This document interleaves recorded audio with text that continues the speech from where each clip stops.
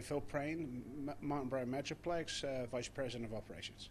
Technology is an integral part of what we do every day. It's a facilitator to help us keep legislative compliance, which is obviously our paramount goal, is to stay within compliance with the regulations. It's also how effectively we can do that without impacting too much on our productivity and obviously keep our costs down. So technology for us is an enabler that we look to explore. We don't want to be bleeding edge, but we want to be at the leading edge. In terms of your operation, in practical terms, how are you deploying it? We're deploying it at the moment within the Dublin facility to use an integrated solution for engineered work standards, which gives us labor productivity, combined with a stock location system, which protects our traceability, and using voice technology to enhance the picking productivity that we previously had lost under our old traceability system just through the use of barcode scanning. Was it a big decision? What happened was we were compelled to do it. The original traceability regulation compelled us to put traceability in. The way that we would have done it in an ideal world would have been to put a stock location system in first, then put the traceability system over top of that, and then exploit voice technology. Unfortunately, legislation predicated that we do it in the reverse order, which I wouldn't recommend to everybody. So we were compelled through the productivity loss and the increase in cost to react to something. The other key thing that we had, being a small organization with limited capital resources and limited IT resources, we needed to find a solution that was a fit for us, that didn't require us to go to a full-blown warehouse management system and the cost that would entail. So what we were looking for was a tailored solution to fit the needs that we had today and for the future. In terms of, if I was to walk into your business today and look at this technology in operation, what are the visible signs of that? I mean, is it terminals, is it devices, or how does it look and feel in practical terms for your colleagues? What you had in a previous system was a lot of paper.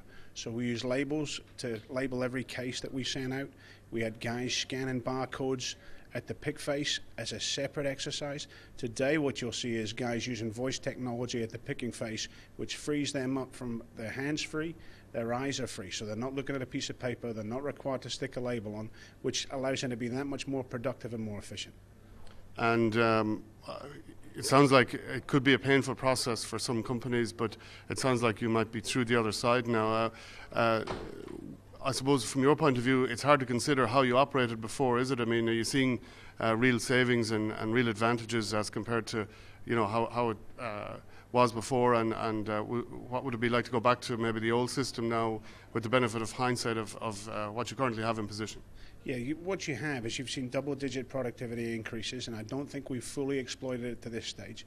The issue for us that is somewhat non-traditional is we've been working through a development. So traditionally you'd buy a package and you'd implement that package. We didn't find a package on the marketplace that suited our needs, so we partnered with Waveform and ChainLogic and Pacific Labor to put together the integrated solution that we needed. So it's somewhat non-traditional implementation. We would absolutely do it again, and I think that people are going to reap the benefit of the hard work that's been put in by the team at Metroplex in the future. Very good. And what kind of applications do you think it might have, maybe for people looking at this? What sectors do you think particularly would benefit from the type of solution that you've introduced? Particularly the food service industry. The legislation that came with EU 178/2002 that said we have a requirement to trace food items, followed up by a subsequent food contact packaging regulation, which says we now have to trace products which touch food. Legislation is going to come thick and fast. As the consumer protection and consumer awareness rises about what they consume, how they eat at home, and they're going to be more choosy about what their options are, and we have to build that brand trust in the food service sector.